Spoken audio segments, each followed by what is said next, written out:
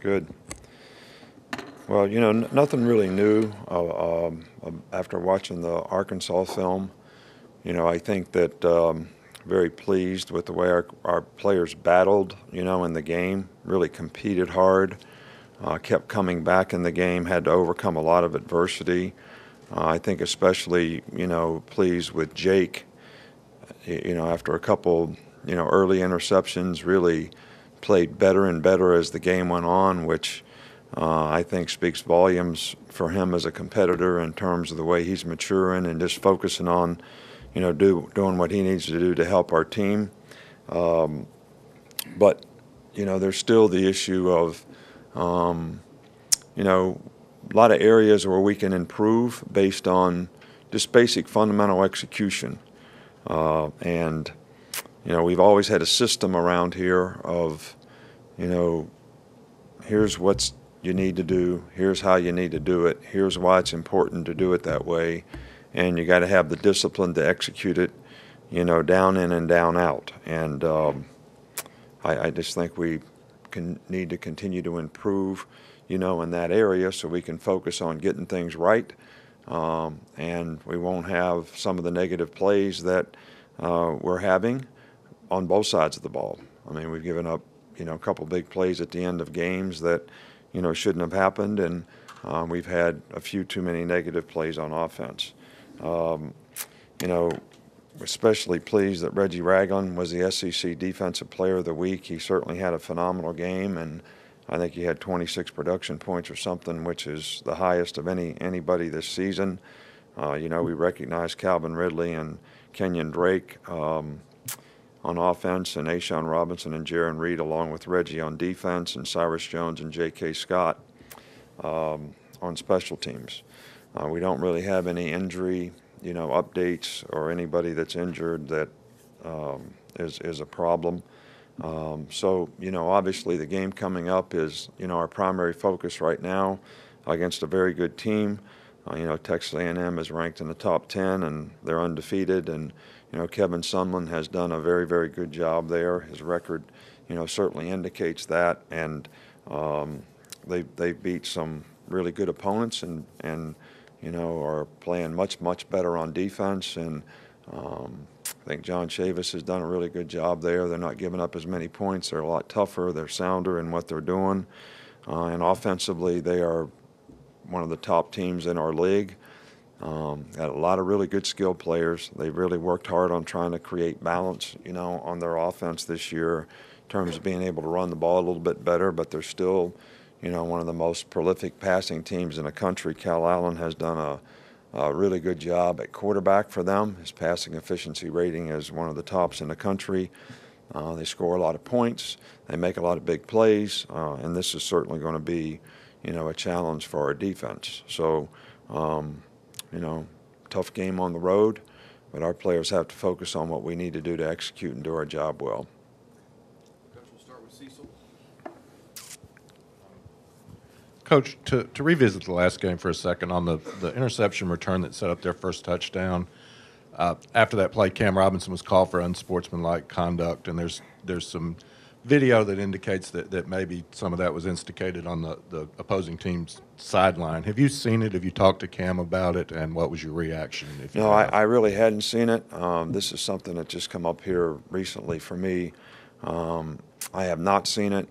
What I did see was Cam got blocked pretty well on the play by one of their players. In our tape, he got up and shoved another player in frustration, and that's basically what I saw, and that's what I assumed the penalty was for and about. So that's really all I can comment on. And I think when you retaliate and push a player, you can expect to get a penalty. The rest of it I can't really comment about because I hadn't really seen it. Okay, we'll go on the other side with Matt. Coach, I just want to see, what have you seen from Cyrus Jones this year? How do you feel like he's come along at corner, and how well do you feel like he's played this season? Well, Cyrus has done a nice job for us. He plays with a lot of maturity. He's got a lot of experience. He's a very bright guy. He's got a good understanding of what he needs to do to be successful and how he needs to play. And he certainly played that way on a, with more consistency, throughout this whole season, and hadn't given up a lot of big plays, and he's been, really one of our best performers. I think if you sort of look at the overall defense, I think his leadership has been a positive for us in the back end with some of the younger guys that, we have in the secondary. So done a really good job on special teams as a punt returner, getting the ball fielded, not having issues with that, and making some positive returns. So I think he's been very productive. Back over here to Aaron. Does Cam have any nagging injuries that's limiting his play, and what have you thought of his play this year? Well, Cam wasn't able to practice as much last week as what he usually does. And I think it's pretty typical that, when a player can't practice, sometimes it affects their performance a little bit. So, I think that was an issue with Cam this past week. Cam is a very good player for us. He's played really well at times this year. I don't think he would say, or I would say, that this last game was one of his best games, but we have a lot of confidence in him as a player, and we have a high expectation for, how we'd like for him to play and how he needs to play to help our offense be effective. Right here with Mark. Just when watching the film, what have you seen from the nickel and dime defensive groups when they've been on the field, and how much do you expect to be in those looks this week? Well, I think we'll be in that. They'll be in 4 wideouts and 3 wideouts, and that's when we're in those. So they determine how much we're in them. But we've given up fewer big plays, which is a real positive. We've stopped the run a little better out of those fronts, and I think it's primarily because our front has done a really good job. And if you always have to add a guy in the box to stop the run, it really, puts you in a little more vulnerable coverage, which we have had to do less of that this year, which is a compliment to our front. And the more we can continue to do that, I think maybe the better we can play in nickel. I think when we have to pressure to stop them, or to get pass rush, or to add a guy to the box, then you become more vulnerable in terms of giving up big plays and a much more difficult coverage. Okay, middle with Michael. I think you touched on that a little bit, but going back to the beginning of the year, the big talk was the 3 big things: the turnovers, explosive plays, and third downs. Stopping that on defense. Through 6 games, where do you think those areas have improved? Well, we've improved, in those areas. We've gotten more turnovers. I still think we'd like to attack the ball more and, maybe get more fumbles out, recovered fumbles. We had one that we got out. Reggie got one out in this past game on a quarterback scramble, but that's the one area that we'd like to continue to improve on. I think our third down, getting off the field on third down has improved to some degree, but we're going to have to continue to do that to be successful, especially against a team like we played this week. And, we haven't given up as many big plays, and this is a big play offense that we're playing, so it'll be imperative that we do a good job in that regard in this game. Back on this side with Ben. You just touched on it there. The big plays that Texas A&M has, I think they have about a dozen of 40 yards or more. What do they do that tends to produce those big plays? Well, they've got really good skill guys. They spread you out a lot. Sometimes they're in empty, sometimes they're just in 4 wides with the back. So, and the skill players that they have are, capable of beating you one-on-one. I think they have really, really good receivers. And, it's going to be a real challenge for us to be able to cover them and keep them cut off and not give them plays down the field. But, they have a really good play action schemes that go with, some of their running plays that make it really difficult. They utilize formation into the boundary. They do a lot of things that are real challenges when it comes to big plays. And if you make one mistake when you're that spread out, you got a chance for a guy to catch it and run with it, which they do a lot of that as well. Okay, back over here with John Zena. I had 2 questions. Secondary seems like has given up fewer big plays and made some big plays with interceptions and everything the last few games. Has that group consistently progressed as this year's gone along? Well, we're getting better. We've, still got a ways to go, I think, but I think, the group has played with a little more consistency this year. I think that has helped us not to give up big plays. We've played smarter. We've made less mental errors. We've communicated better. And we put ourselves in position to make plays, and guys have been able to make them when they get the opportunity. So, hopefully the challenge that we have this week will be able to step up and do a nice job against, the best passing team I think we played to this point.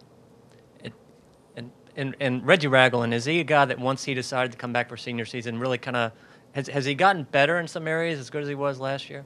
Well, I think Reggie has improved. He's worked hard. You would never know that there's any difference in terms of how he approached, his work last year as relative to this year. And he's really responded well to the role of being the signal caller and the team leader, and done a really nice job for us and had a really, really good game this last game. Up front with Dwayne. Coach, wanted to ask you about Adam Griffith. He started off 0 for 4, and he made a lot of them in a stretch. Now he's kind of went back and forth. What do you attribute to his up and down this year? Well, he's very, very capable, and he's practiced well. He's made a lot of good kicks in practice. I think, mentally you got to have a positive attitude about what you're doing. You got to believe in it. You got to trust it. You got to think about what does it take to make the kick, not think about what is going to happen if I miss. And I think a lot of that is, eliminating the negatives and focusing on the process of what you have to do to be consistent in what you're doing. Because if you watch the guy practice, if you watch him warm up, he's as good a kicker as anybody in the country. But you got to be able to take it to the game by focusing on the very things that allows you to have the success in practice that you have. Up front with Ken. You mentioned limiting negative plays. They've been very good at disrupting people, especially with Garrett and Hall. Talk about that challenge for your offensive front.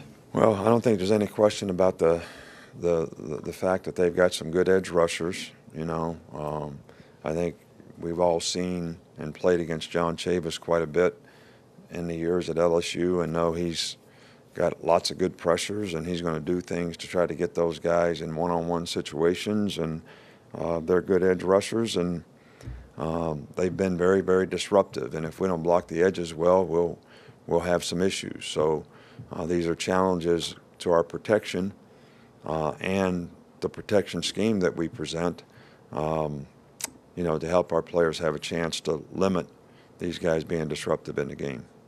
In the middle with Alex. A&M has a lot of second-year players that are big for them, quarterback, receivers, and that kind of thing. What kind of progress have you seen them made from last year to this year? Well, I thought they had a good team last year. We just kind of had a crazy game with them, and things went right for us and not much went right for them. But